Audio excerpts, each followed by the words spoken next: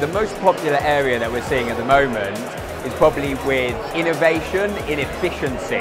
How can I speed up the sales cycle? How can I increase the value per transaction? OpenBox was an interesting idea where they're trying to help people understand a bit more about the automation and kind of taking those steps. There's been a lot of conversation today about collaboration in the industry, about proptechs coming together a little bit more to solve challenges.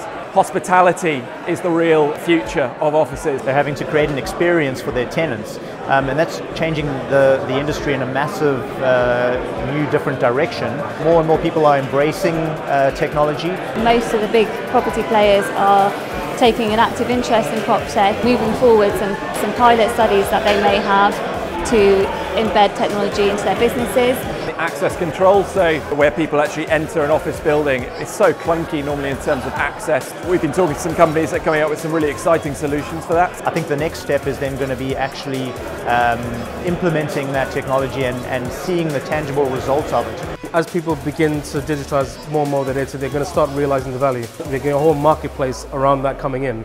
You want to be there as quickly as possible, but that's where I think the money is going to be going forward.